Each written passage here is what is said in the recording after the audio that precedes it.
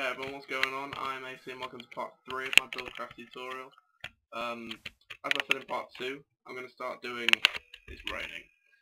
I'm going to start doing all of, well, these last couple of Buildcraft tutorials will be on just machines, and I'll be doing them in sort of batches of 2.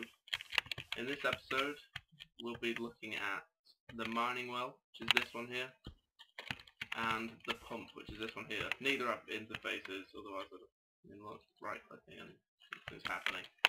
But yeah, I'll jump straight into it. I'll get onto the mining well, which I've got over here. And basically, it's like the quarry. Well, no. Right, first I'll explain what it does. Yeah, sorry, wrong way around. So basically, the mining well obviously mines in a well sort of shape. It goes straight down underneath it, and that's pretty much it. It doesn't go side to side, any of that. It'll go straight down. Once it hits the bottom, it'll stop. It will go through bedrock, not bedrock, obsidian. It will go through everything except bedrock. And we'll just spit items out of the top like a quarry. And again, like a quarry, stick a chest on top, and you are fine. Or like pump the items out using pipes, put them somewhere else. Up to you, obviously. I'm not you. Do what you want. It will run off a steam engine, a single steam engine, just like this. I'll show you. It won't be as fast as other things, but yeah. And there, that's all that happens. It will take sort of the block that it's destroying, and it will replace it with a mining pipe and put it straight in here, or wherever you're planning pumping out to. I should probably mention if my flying thing would work. You can pick these up. It will replace itself. You can see you get a mining pipe in your inventory. You go picking up some coal. It's going to get straight in there. But obviously the faster thing, if you want it to move faster, you can using this. Obviously I've got a combustion engine, and look, that's noticeably faster. That's it. Oh God, that was going quite far. But yeah, noticeably faster. Stick a couple more combustion engines on that, it'll go even faster, as far as I'm aware anyway. And yeah, that's pretty much all there is to the mining well. I'm going to jump down here real quick, and I'll show you it going through obsidian. If I can find some. There it is. I'll get rid of that. I'll just put some of that there.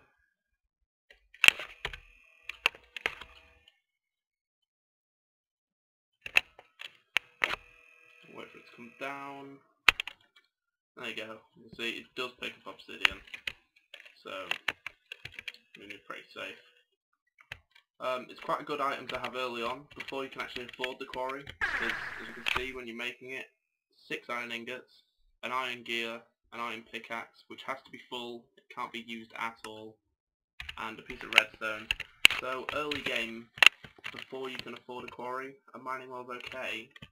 I mean, obviously the downside is that it doesn't sort of move side to side or anything, it only goes straight down. So you have to move it yourself. As you can see here, once it hits bedrock, that's it, sort of finishes. And that's pretty much all there is to the mining well. It's quite useful, early game sort of item, but it is quite useful. Stop these, and then I will move on to the pump, and I'll show you what the pump does. I'll just run over here. Well, no, I'll show you how to make it first. Basically, you make the pump using a mining well. You create a mining well and stick a tank above it. If you don't remember how to make a tank, it's just 8 pieces of glass around the outside with a blank spot in the middle. And you get your tank, and then there you go, combine them like that. I think you can combine them sort of anywhere, as long as the tank's above the mining well. I mean, it can't be below or to the side or anything, it has to be above. As long as it's like that, you'll get your pump. I'll show you how to set one up. As you can see, I've got a couple set up here, but I'll show you those in a second, because it will pick up pretty much any liquid. So I'll put this down, and bit of a hint, if you put it over an unlimited water source like this is here, 1 block deep and either 2x2 or 3x3, it will just refill itself and it'll give you unlimited water, basically. As you can see there, this little sort of nozzle coming out, that's what's going to pick up the water. Well, in this case, water anyway. Now, 4 redstone engines will do this just fine. It will perfectly supply it. Well, yeah, that's it. It will perfectly supply it. It'll be a bit slow at first, but once the engines sort of speed up a bit, now it'll obviously speed up. But 4 redstone engines would be just fine to use this. There you go, you can pump the water straight out of it like that. We'll just wait for it to actually grab some. That was sad. There you go. It's quite slow at the beginning, but there you go.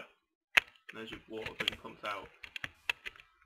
And as I said before, using an unlimited water source, we just sit here and watch. There you go. Got rid of it, filled itself in straight away. So unlimited water using a pump, basically. So yeah. But as I said before, it can pick up anything. So here's some lava, and these are all like full speed engines as well. So look how fast it's taking it away there. Again, lava's just a bit weird, isn't it? It's always been a bit weird with its source blocks and stuff. So is that it gone? Or I don't know. Lava's weird. But yeah, look how fast it cleared that out when there was 4 sort of full speed redstone engines. So. And again, I'll show you with this one, with oil as well, which I'll show you some oil in a second, like where you actually find it. I don't think I have in these tutorials yet. But yeah, I'll show you how fast it actually gets rid of it. Got a bit of a weird visual thing there. There you go, it's gone, oil's gone. So yeah, that's pretty much the pump, but it can have a sort of lasting effect on the environment, as I'll show you in a minute.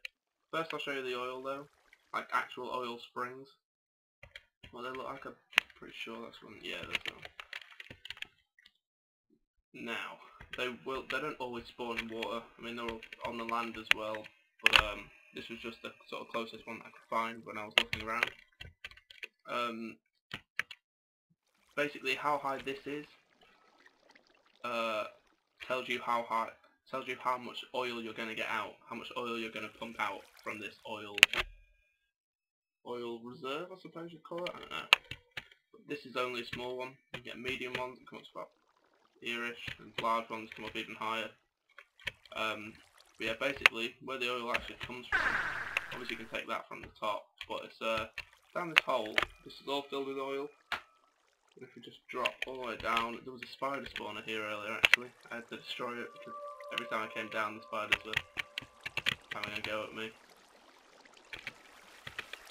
So yeah, there we go. We are getting to here. Now this one's a bit weird because I think it's run into a ravine or something. But it would normally just be a big sphere full of oil, as you can see in the walls. That's like the edge of the sphere. And that is there. That is there, that is there. So this one isn't that big, as I said. This was only a small one, but they do get bigger and bigger, obviously.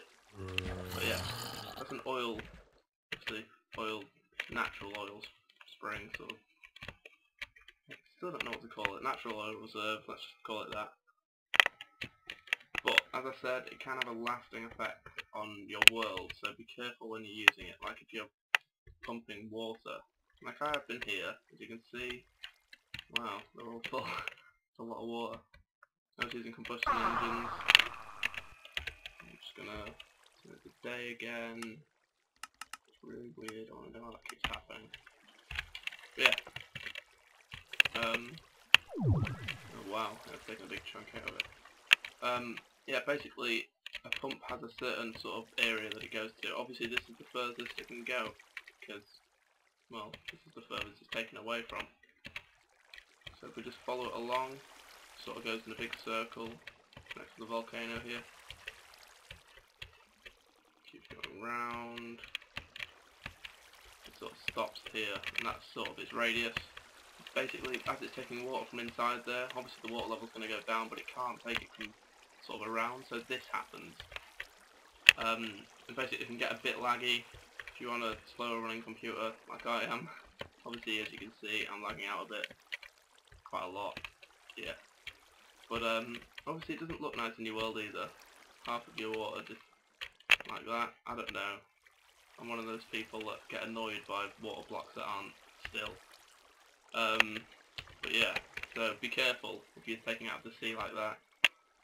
Or big lava lakes underneath the ground as well. You want to be careful with those too, because it does the same. But yeah, that's the pump, and that was the mining world before that. That's pretty much all there is to those two machines. And as I said before, the next one will either be on these two together, which is the blueprint library, or right, blueprint library and the template table. There we go. Assembly table, sorry. I just assume it's called, yeah. But yeah, assembly table and the blueprint library, or on the filler and the builder. I'm going to leave the laser and the assembly table to last, because as far as I'm concerned, these two are the most complicated. So I'll get to those last. But yeah, it's raining again. Why does it? It's really quite annoying. But yeah, that's all there is to these two machines anyway. So make sure you check out my other Buildcraft tutorials, my industrial craft ones as well. And make sure you check out the next one if you want to know how these machines work. Take these two off now anyway. Done them. So yeah, if you that's stupid. So if you want to see how these machines work, make sure to come check the next one. But yeah, I've been AC. Thank you for watching part 3 of my tutorials, and I'll see you soon.